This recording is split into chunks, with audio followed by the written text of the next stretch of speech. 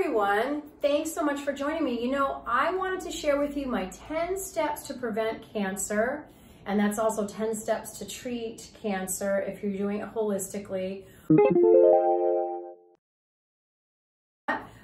So number one, I'm going to try to go as fast as I can.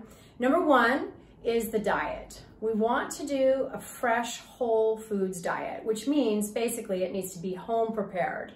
And a lot of information is on the internet about this on my website too under nutrition. But a raw diet or I should say a raw well-balanced diet or a cooked meat and raw vegetable diet. We like to have 75% meat, organ meats, bone, and we like to have 25%, and that's a rough estimate. There's a whole percentage thing that works for that, but 25% raw detoxifying greens.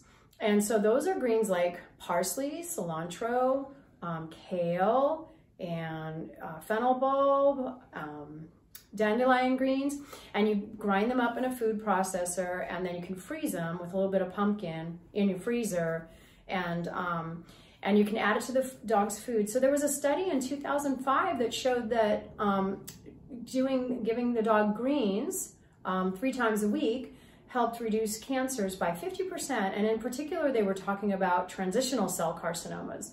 So that's the type of cancer that we're going to be talking about today with a little dog named Raven. My second bit of advice is to make sure we add some trace minerals, in particular zinc and selenium. So we use a dose of 5 milligrams of zinc per 40 pounds of body weight per day, and we use a dose of 50 mcgs, micrograms of selenium, per 40 pounds of body weight. You can overdose these two minerals, so you want to make sure that you add some, but not too much. And you can work with a holistic vet on this too. My third step is single protein treats. So that could be steamed cauliflower, so a bit of steamed vegetable. It could also be something from Boulder Dog Food Company or Fresh is Best. It could be something that you home prepare, like a little bit of organic liver that you bake. So we're looking at single protein treats. We want to avoid things like vegetable glycerin, citric acid, and molasses in our treats. We want to avoid sugars and carbohydrates in the diet as much as we can. Let's see, my fourth step is vitamin A. We want to make sure that we give the pet a great source of vitamin A, and one of the best sources really is cod liver oil if it's certified lead-free or mercury-free. So vitamin A at a dose of 5,000 IUs per 40 pounds of body weight per day. And again, too much vitamin A can impact the liver negatively, so we have to be careful about that. But vitamin A helps force the cells to differentiate. It's one of our excellent anti-cancer allies. Number 5 is using immune modulating mushrooms. So we usually use a dose of 500 milligrams per 40 pounds of body weight for preventative, and then we go up from there.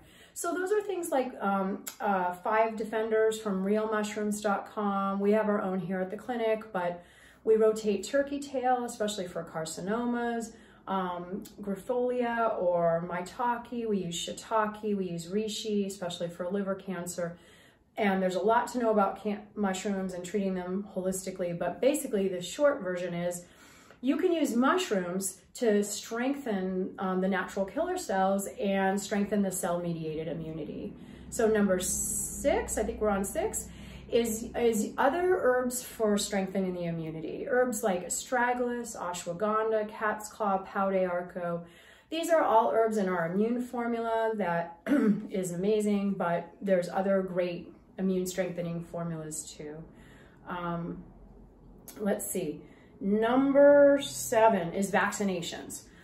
We want to try to do minimal vaccinations, try to detox the ones, so in other words, give the animal a vaccinosis protocol. So Thuja occidentalis 30C, homeopathics after vaccines, and we love the product Vivo ZeoClear to detox the dog or cat after vaccinations.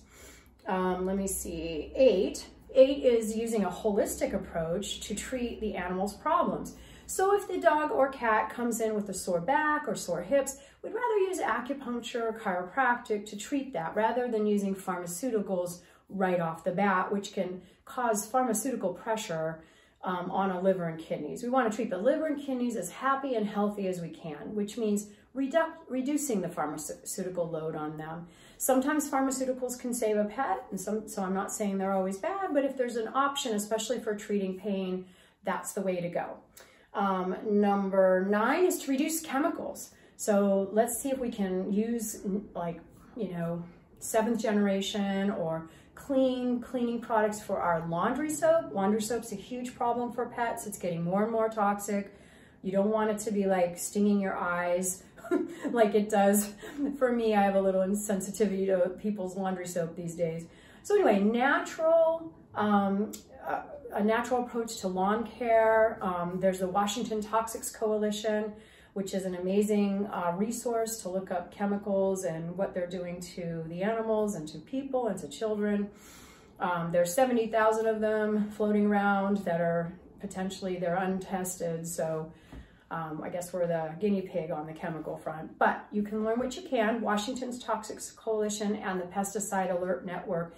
Number 10 is freedom for the animal, freedom of movement, exercise, play, engagement, things like nose work, scent work, a little bit of off-leash time, interacting with the pet. Turn the computer off. I know you're on it right now, but generally turn it off, interact with the pet. And you can tell that all day that dogs and cats are trying to get us to do that. Just get off our devices and interact, because that's what they want to do. Play and cuddle and all of those things are tactile, sensory, really excellent for keeping the pet engaged.